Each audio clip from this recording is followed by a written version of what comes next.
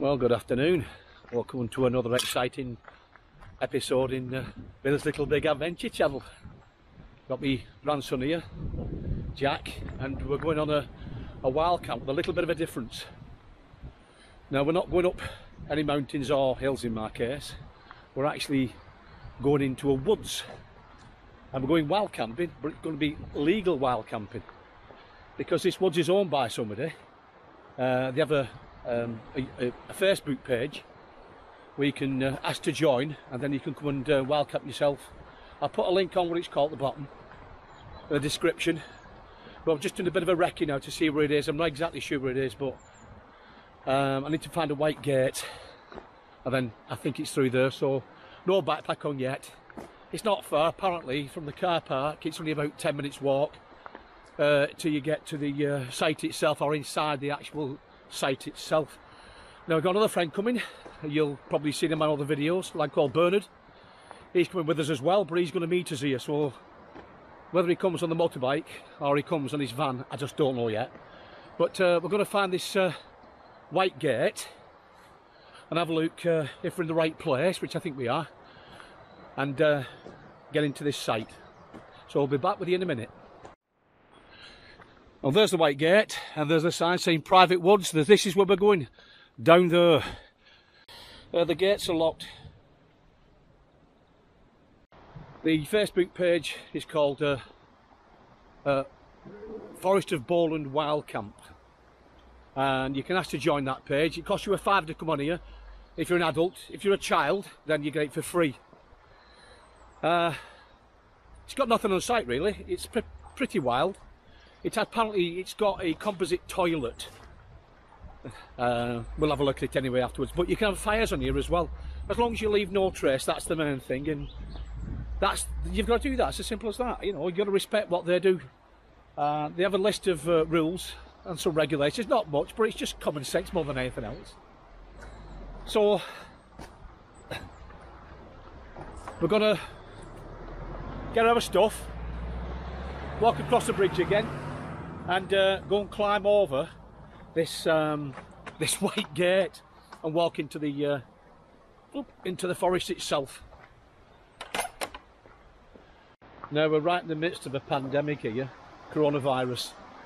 Now people are, the government are saying, you know, keep yourselves away from other people, keep a safe distance, lock yourselves down if you can, if you have any symptoms at all. But on another page, like a lot of the campsites are still open, and Ordnance Survey say just get yourselves out as well, get some fresh air, but keep your distance, which is understandable.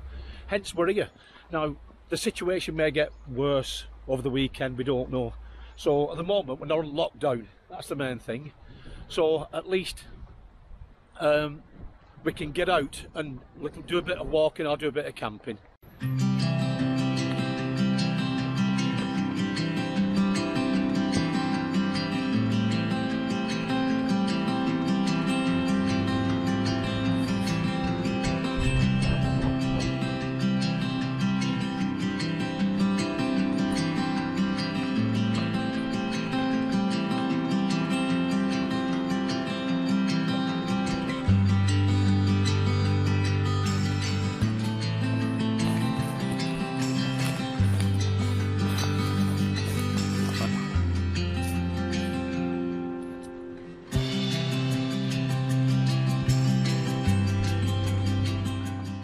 Found this wild camping spot by chance, to be honest with you.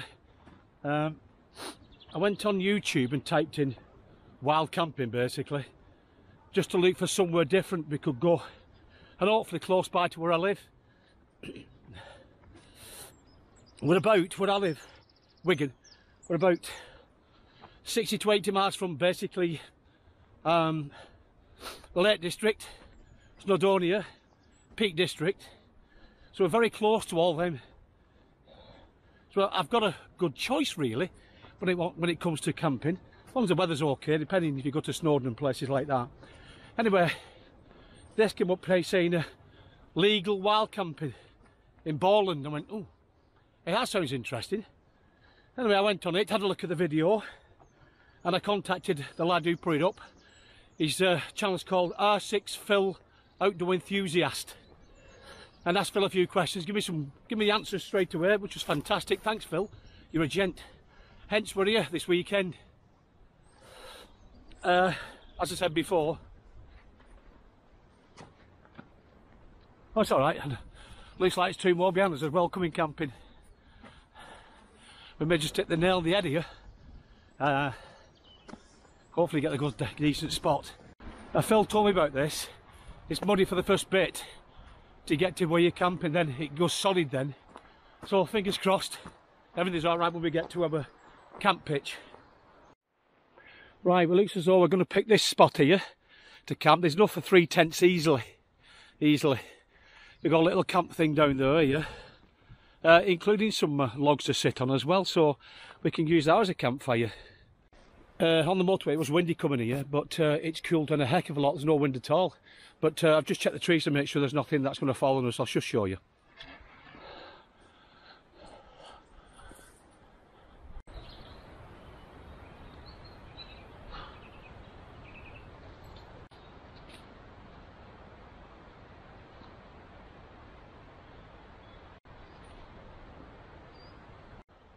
Right, that's the tents put up. Well, man and Jack's anyway. Bernard isn't here yet. I think he's got lost. I've just sent back Jack back to the car park, which is about 5-10 minutes walk away. It's not that far. See where he's got to. There's no signal here at all, so never mind. I think I'll put the kettle on.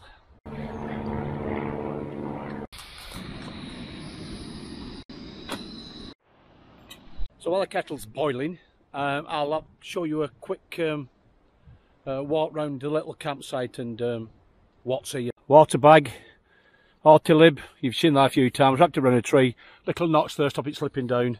This bag's for rubbish, and this here is towels for drying your hands. This is full of hand wash, and it's antibacterial hand wash, just to make sure our hands are nice and clean. And just to top it off, got some hygienic gel. We can have a campfire here. This is, they're quite happy to have a campfire here, so we're going to have a little campfire here. I brought some wood because I spoke to Phil, or I should say I contacted Phil on his YouTube channel. He said it might be wet wood, so just in case, there's quite a bit of fallen wood here. We just have to search through and have a look at what's best to use. Oh, yeah. Did you get lost? Right, I've just been speaking to a lad called John. 2 other lads came before on the site and they've walked off down there. John's gone wandering further down in the forest himself, so no doubt we'll catch him up later on and hopefully I'll have a little chat to him again. I might put him on camera, I don't know, it depends if he wants to. Anyway, while we're here, in a bit of a forest, I'm going to show you a few things what I brought. Halter Forge's little tiny axe. I forgot what axe it's called this, but I have a wood fire at home, so I use that for usually making kindling and stuff like that, so no doubt maybe use that, I don't know. By the way, I'm not a bushcrafter, so if I use it and I use it right, then that's just me, I've got it right, but if not, then it's the way it is. Fold out little saw, make some timber, or cut some timber I should say. A little cheap knife, what's that? Halter 4. Nice and cheap that really. It's got a little striker with it, little ferro rod.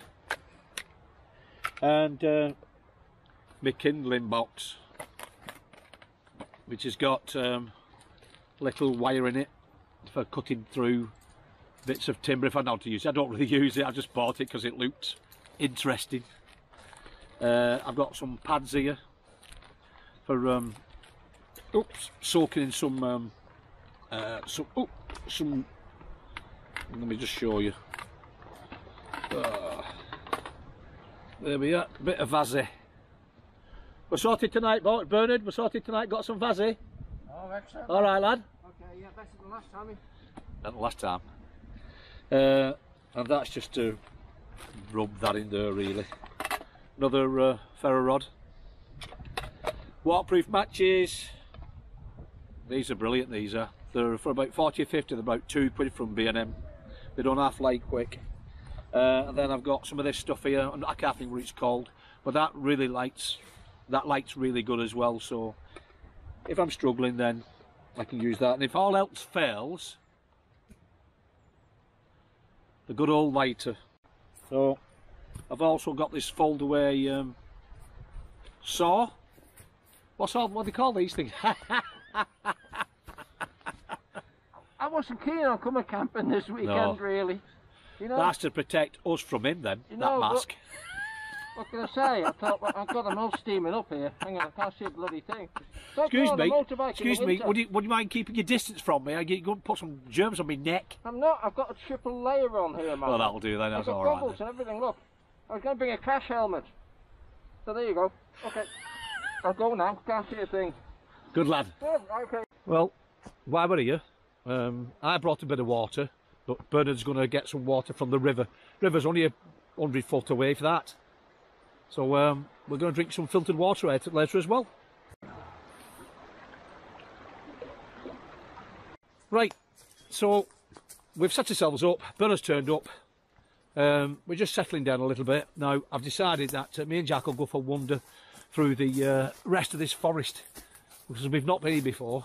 So I want to have a look at what there is, or what, if I come again, what I can expect, and maybe a different place to camp. Well, the landowner's put a composite toilet in there, so at least you can go to the toilet without affecting anything else around this area.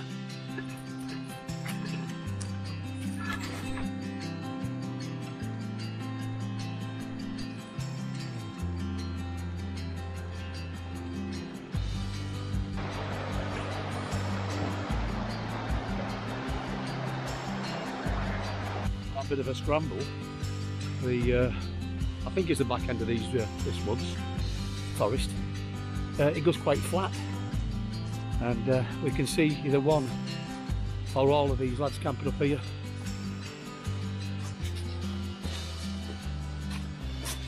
Right, ladies and gents, here's a couple of lads we met before. Your name is, sorry? Gareth? Gary, and your name is? Aaron. These two lads are camping a bit further up from us. Oh, a nice setup there. Looks excellent. I am jealous, actually.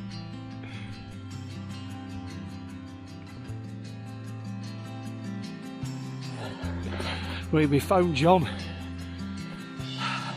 Bit difficult, he's well hidden. What a cracking spot, mate. Yeah, I can see it. Excellent. Have a look under her. Oh, he's done a really good job there, lad. Excellent. Ah, chair like ours. Now I've had a quick wander through this forest. I spoke to the other three lads who are hammocking, camping out in the same woods as us. We'll go back to our little campsite and get some food on, I think, and start a fire. Could beat us to it, Bernard.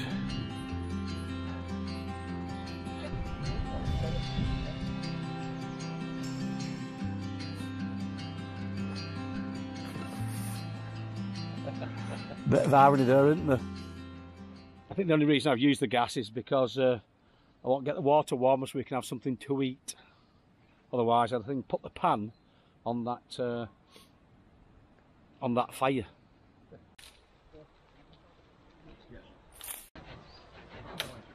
Maybe that broke easy anyway.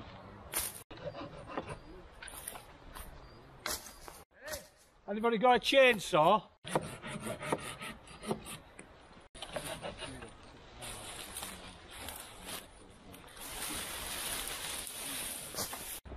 You know, it's really funny. You know, swine flu. Yeah. It was affecting youngsters more. So, a gadget you haven't got. Yeah, up yours. Ah, shit, I number it. Tweaker. Yeah, mate, I think we might.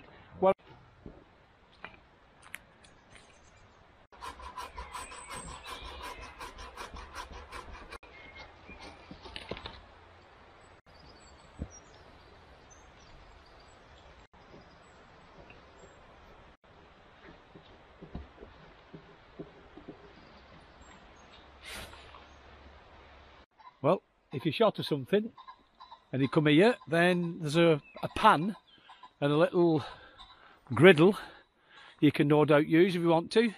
Dal. Dal. Vegetarian dal. Vegetarian. When have you become a vegetarian? I've never been a vegetarian. Ah. But you know, when the shelves are empty, man, you got to eat anything. After the angle bit is on the back side, Yeah. to go for the flue. All right.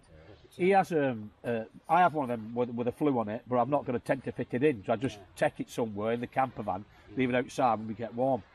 For my house, so it was easy for that as well.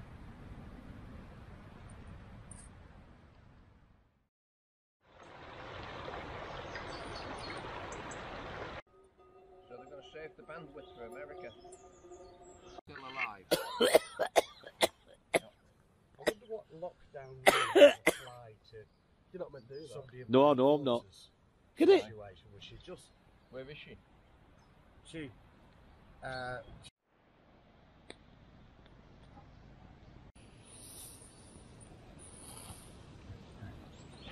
Well, good morning. For old people, for Really good night last night, as you no doubt you've seen, with a little fire going. And disabled, some Roger are, joining us as well, physically late on disabled, but they're all in young the evening. people. And she has to Had some beers, had some food, go out and do their shopping. had a jolly good time as we always do. And I think it's time for us to pack up and go home. So I'd like to say thank you very much for watching, thank you very much for subscribing, and hopefully I'll see you on the next video. I'd like to do a shout out for a young lad who gave me a shout out on his last video, a lad called Sam Wakefield. His channel's called Sam Outdoors, and he's just done his very first wild camp in the Peak District. Well done, Sam, mate. It was a fantastic video, and keep it coming, son. I'll see you again.